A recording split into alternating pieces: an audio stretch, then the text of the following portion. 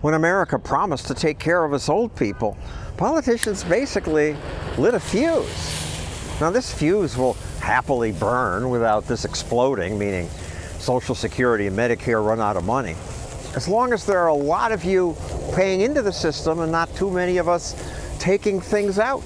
Problem is, we old people keep living longer. When Social Security began, most Americans didn't even reach age 65. Social Security was just for the few who did. But today, so many of us live well beyond 65 that there are just not enough of you young people to pay for us. Politicians won't admit that. Social Security and Medicare are a guarantee. We hear that from both parties. As long as I'm president, no one will lay a hand on your Medicare or your Social Security.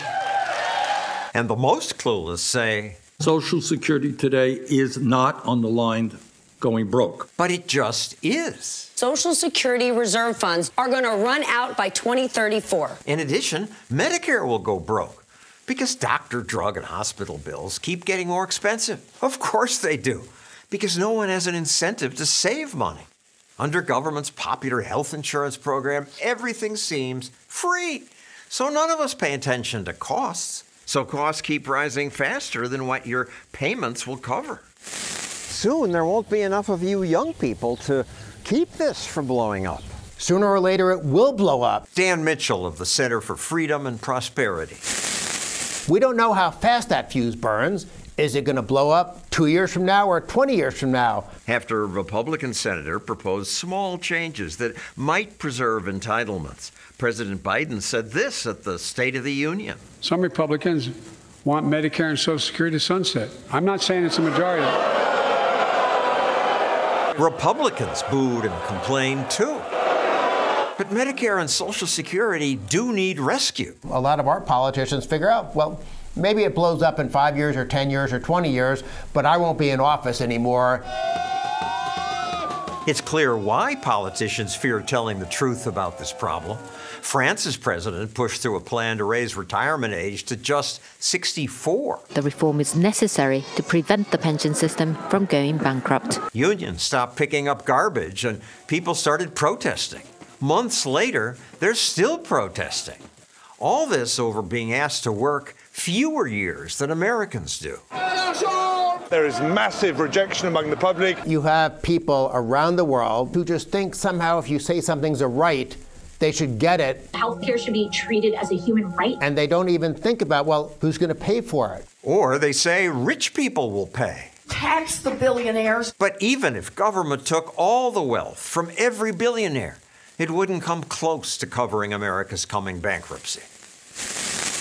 Raising taxes won't solve it, and politicians fear raising retirement age or cutting benefits because they think you won't vote for them. So what will happen?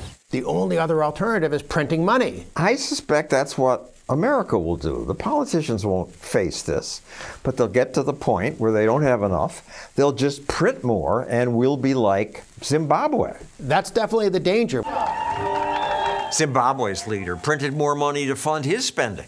Soon there was so much inflation, they started printing these billion-dollar bills. When the currency collapsed, they were printing $100 trillion bills.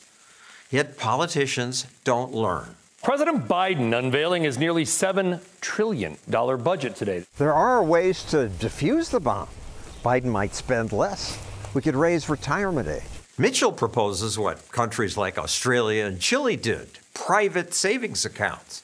But we need to do something. Sooner or later, bad things will happen to senior citizens because the government will either cut their benefits or all of a sudden they'll start rationing health care or the reimbursement rates will be so low that you won't be able to find a doctor or a hospital to treat you as a senior citizen. That's our future if we don't privatize, raise retirement age, or cut benefits.